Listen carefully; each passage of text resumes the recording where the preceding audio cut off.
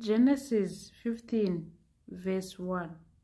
After these things, the word of God came to Abram in vision, saying, Do not be afraid, Abram.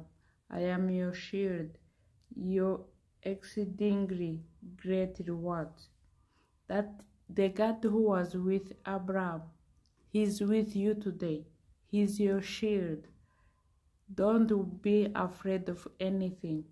In other words, fear is not from God, because there are so many Bible verses in the Bible telling us not to fear. So that is another way we can see that fear is not from God, it's from Satan.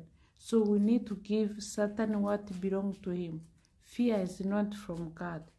Faith is from God. We need to keep faith.